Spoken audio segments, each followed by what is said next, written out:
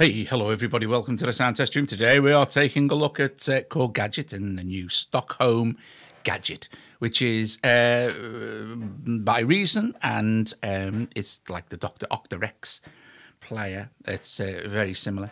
So we'll run through the basics. If I'm kind of used to this because of using Reason, but I'll still don't know everything, obviously. So the basic thing is it has 8 loops loaded in, usually. You can trigger, you can listen to the loops by touching the screen here. Anyway.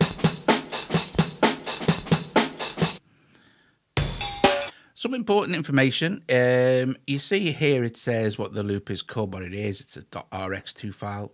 Here where it says 100 BPM, that would be the ideal BPM for the loop. But because it's a Rex file, you can speed it up or slow it down, doesn't matter. 2 bars at 4/4. So 2 bars is the important thing, really, if you want to work with that particular loop. You'll see that some information like that's 1 bar. If it says 2 bars and you want to work with the entire loop inside a track in Gadget, just set your track to 2 bars and then, you know, you'll be good to go. Okay, so very basically, I want to get this loop into Gadget. Copy loop to track, done. That's it. So if we look now, we can see in our thing there that we've copied our entire loop to our track. So that when we want to play now, that loop, it'll just play. Okay, that's the easy peasy way to do it. Okay, so I'll tell you what we'll do. We'll clear that. Okay, and we'll go back there. Okay, so along the bottom here, you'll see alternate frequency, filter frequency, reverse, decay, level pan, pitch. Okay, so if I select pitch here, we can go like this and do some wild stuff here. We can just draw it in. Go back to preview.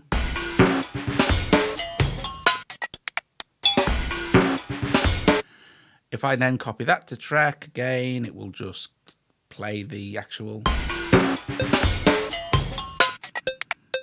Okay, so it's a lot of fun. So if we go to pitch here, okay, and we can, like, let's see, we want to reset our current parameters. Well, we'll reset current parameters there.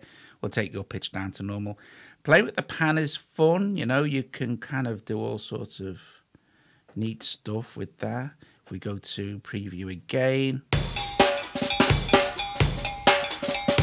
you can hear it swinging backwards and forwards. Let's just reset the current parameters for that as well. So then you've got alternate as well, which will basically, well, you can see, you can just swap and you can do all sorts of mad stuff here. So let's go to preview, sorry. That'll sort of randomize the pattern. Again, just let's reset current parameters for that. Go back to preview. And again, it's the same for each one. You can do the same thing for each one. Okay, so loop transpose, there's a little keyboard here. You'll see it's on C at the moment. We can transpose the loop by moving it up and down. See, it's gone to a C sharp there. I'm still on alternate, aren't I? Let's just reset current parameters. Go back to preview. And then we can, you know, we can set our transpose for any key that in particular we're working on, because obviously some of the Rex files, they're instrument files as well, not just for drums. So you're gonna want to retune them to the key of your track, sort of thing. That's what I would do, or that's what I do inside Reason, and it seems to work in here. Okay, another thing as well, another basic thing is importing your own Rex files. If you've got Rex files, and you can get Rex files for free, not many of them, but they're there. If you've got Reason, you've got access to tons of the things. But you can buy them from Loopmasters and stuff like that, Rex files, you know. And to import your own Rex file, okay, so this is how I would suggest you do it. First of all, go to User, and then, sorry, cancel that. Go to User, save as, and just call it, I don't know, whatever your track is called. I would call one test, and we'll just call this one Doug. save. And then your factory banks are going to be absolutely fine, but you want to import a new loop. So you choose a loop somewhere. Look, we can do this one here. And you tap on the little name of the loop thing there, like this, and you go to import. And wherever you've got your Rex files stored, I've got mine in Dropbox. And it'll look for Dropbox, and it'll look in all your files in Dropbox, and then we can go down to where it says here. And I should have called it A, Rex Files, but there it is, Rex Files. I downloaded a couple of free things from the internet just to show this. So orchestral drama. They come in actually AFF Wave and Rex 2 files as well. We want Rex 2, obviously. So I don't know. Let's see. There's only a few in each pack sort of thing as a freebies. Let's try this one. And it's a done deal, basically. So there it is. Select it and...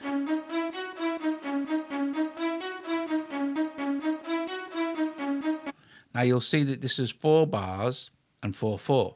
So ideally, if I want to work with that string section, I could go back there, increase this to...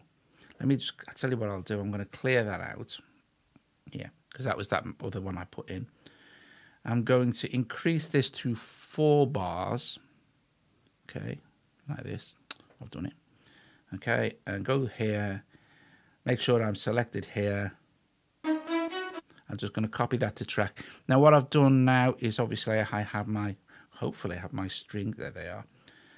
Now, you'll see that when you go into the editor for Stockholm, you'll see you can edit each individual slice, and there's lots of slices you can edit. And you can see it goes over the full 4 bars.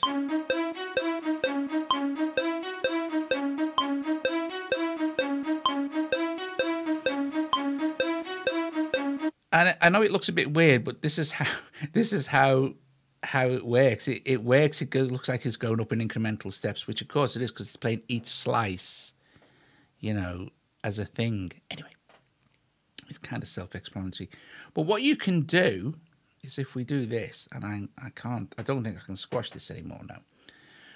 But you can start to mess around with different ways of playing this. You know, you can start to add bits and pieces from the looping section as well, like this. I don't know how this is going to sound. And then you can start messing around with moving actual individual slices around or taking them out.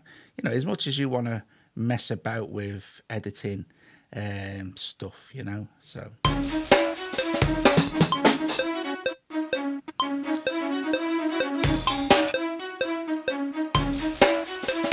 So if you spend a bit more time, like I said, right, let's put this, let me just move this all the way back there. So we kind of get loop 1 playing over the whole thing.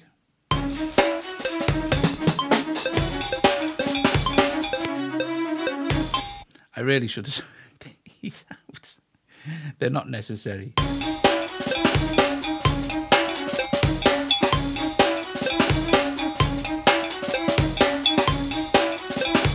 So there you go. So that's how you can manipulate. Let's clear that out again because it sounded shite. Shite. Right, let's clear that out again. We don't need that in. Okay, function. What am I doing here? Right. Stockholm, and we're going to bring that back into view now. Okay, so you can double tap that, will make it bigger. Maybe that's a bit easier to see. So that's kind of how you can manipulate the actual loop like that. All right. If we go to performance, your keyboard, your MIDI keyboard, I've got this plugged in, but your MIDI keyboard won't play the entire thing. It will play the individual slices. This is easier to understand on a drum sound. So let's choose this one. Why is the MIDI focus on my strings? Don't know. What I'm going to do, right, I'm going to change, to save time, I'm going to put another Rex in. Another one of these. Because I'll be messing around trying to work out why my MIDI focus is somewhere else. Right, here we go, Stockholm. Now it's going to open up with the same thing. Let's go back and let's change this to 2 bars. It's not logical. For this, let's do this. And right now my MIDI keyboard will trigger each individual See, if you watch it as I'm playing my MIDI keyboard, you can't see the keyboard, but you'll see the slices move along like that. Wait till you get to the end so you can. So in performance mode, if we go to here, keyboard options basically, and we run the arpeggiator here, this is very cool. You can create little fills and they will record. So if, as I'm in keyboard mode now, or in pads mode, what I record will record. So if I hit our record button here and do a counting, I suppose it will.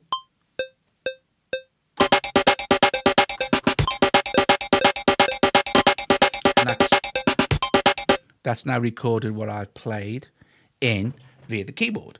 Right, okay, so we'll go back again and stop record function. We'll clear that out.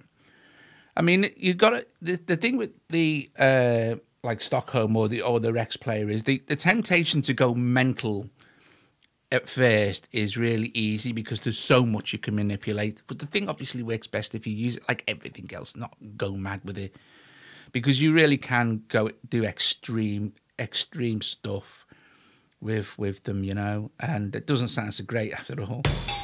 So what's this? Keep it interesting. We'll choose a different track. Now this is again, that's one bar, that's 2 bars. Very nice. Okay, so you like, where are we going now? Pads, right? So at the moment it's set to slice, as you can see,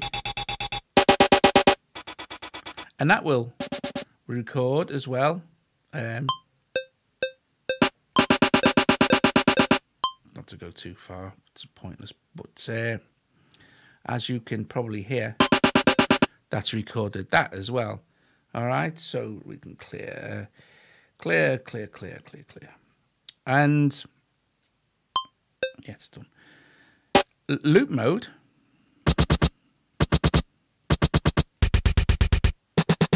It sounds exactly the same as pads mode. Why is that?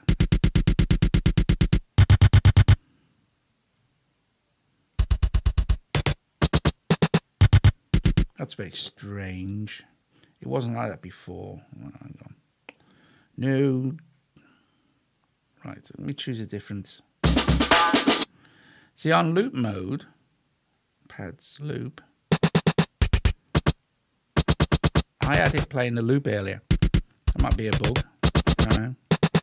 Anyway, that's what it's supposed to do. It's supposed to trigger the loop. Hang on. Yeah, it's weird. Don't know. That should trigger the loop. So, you know, I don't know. Right, so let's get back to doing it. Let's copy it to track. Let's go back to our actual player here. Right, let's copy that to track.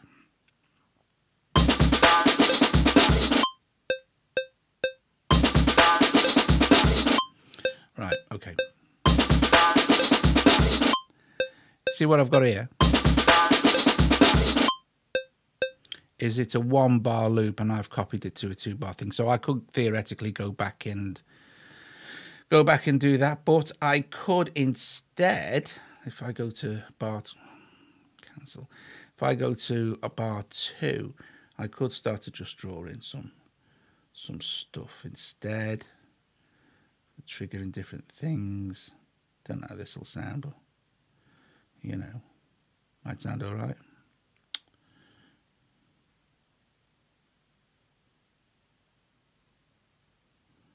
That sounds a bit weird. Let's see what it sounds like.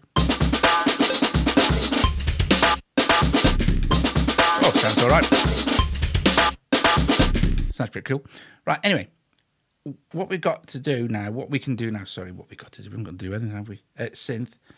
This is where you can actually kind of shape the sound quite drastically if you want to. And again, this is another part where it can get quite you can go a bit mad, but I'll just watch the volume a second. I'll run you through a few of the things.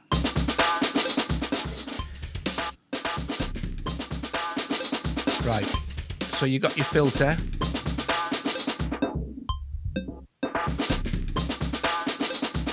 You've got different types of filter. But the LFO, this is where it gets real fun. At the moment it's set on oscillator.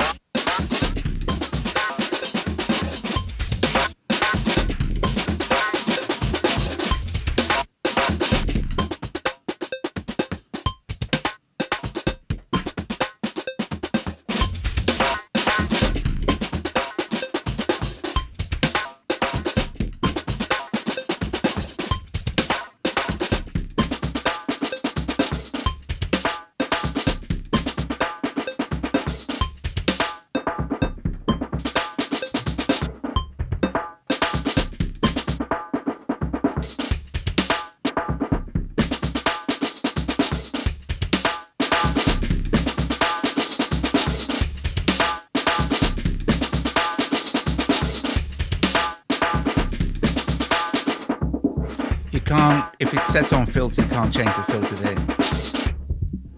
Now it's set on pan, actually.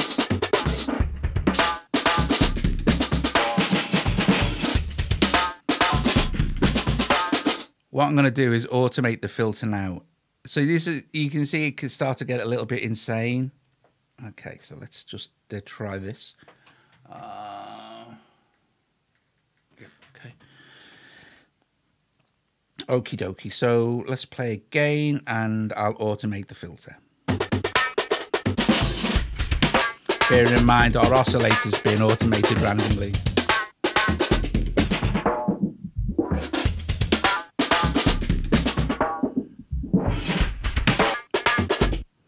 So guys, there you go. I just wonder, it's doing my head in, that is. Why that's triggering. Oh, trigger. Yeah, yeah. No. I don't know. I can't remember. It's obviously something I'm doing wrong. Anyway, synth Rex, right.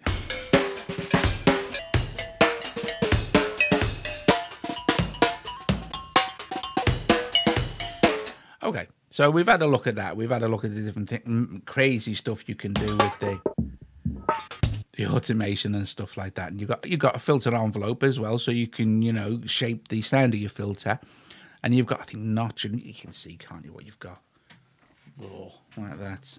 Okay, so really all it's left to do is let's have a quick blast at what you get. So what you don't get loads, okay? You get like, let's see, Vox Toolkit. What's that?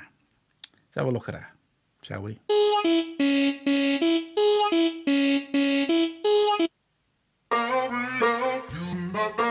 Key things to remember, guys, is the bars and the speed.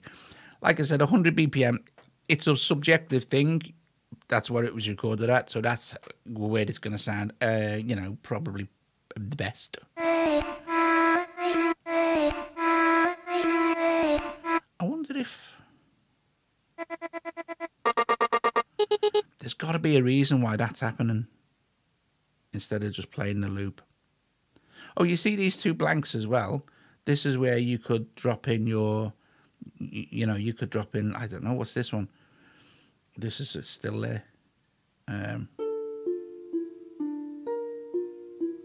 So that's another X file that I've just put in, and you could save that as a new thing sort of thing. So what else do we get here sort of thing? Let's see. A couple of Vox Toolkits. Don't know what that is.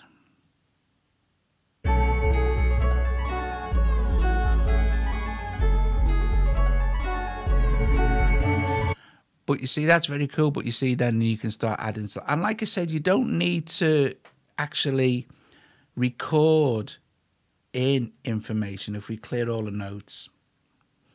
What you can do is draw in info over as many bars as you like. So you've got your slices there. So you can look at what's like, so you can go, all right, what's that? That's like 1, 2, 3, 4, 5, 6. Slice number 6, for instance. And we can find slice number 6. 2, 3, 4, 5, 6. And it should be, I think. Yeah, there you go. And then we could extend that. And then we could go up in things like this. You can do some great stuff with slices. Let's go mad. That's a loop, and we don't want a loop. You've got to be careful because the loops will play the loop, you know. But you can have a lot of fun with kind of choppy, slicey type things. I don't know what this will sound like.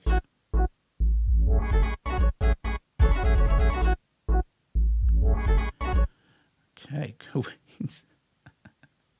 Oh no. Right, so let's see.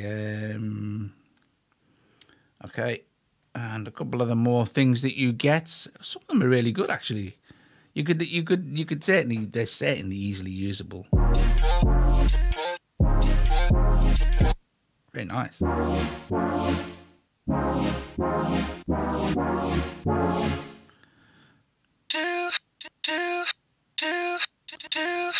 Like I said, remember, copy loop the track, just bangs this, what you've created here, straight in.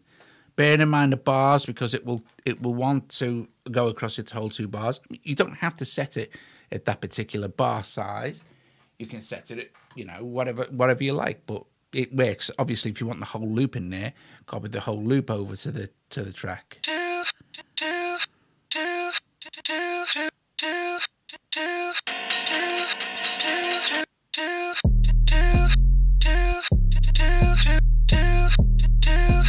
This is 4 bars. So what you could just do, if you wanted to, stop there. If you wanted the whole 4 bars of that bass line in over the vocal, then you could just kind of, you could increase the size to 4 bars. Then you could just select copy, and you know, you could just copy the whole thing over, sort of thing, and then you're good to go. Anyway, like, I've gone on enough. There's a good, well, it's a basic starting guide, I guess, for Stockholm. Some of the cool stuff you can do. Some of the interesting stuff with this. But the performance thing will record it. I just don't know why. That should play the what's it? I don't know.